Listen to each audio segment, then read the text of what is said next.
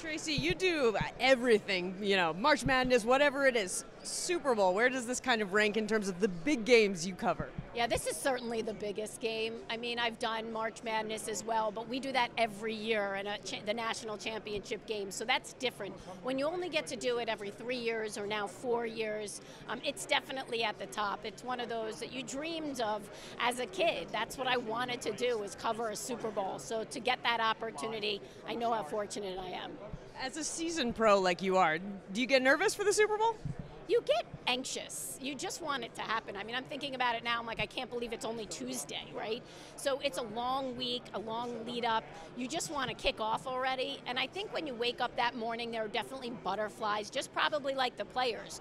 And then right before you do that first hit, you're just anxious, let's get going. And once we kick off, it's just kind of another game. You're going to read and react exactly how you would any other game that you do.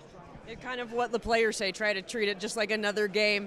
And speaking of that, there's obviously two teams, and this broadcast team is, in my opinion, the best in the business. What do you think makes the three of you work so well together? I think it's the camaraderie and the friendship that we have, and we've spent a lot of time together on and off the field, and I think we've really become good friends, and we trust what each other's roles are, which is really important, and they trust whatever I give to them, and they can come and send it down to me, and we really share so much. Some of it might not get on the air, but I might open my mic during a quarter, at the end of the quarter, and say, hey, I got this for you, and they trust and send it down to me, and we share information, and I think we just have a really tight relationship amongst the three of us. You really are, I would say, an icon for women in sports. What advice would you give to young women trying to do what you do?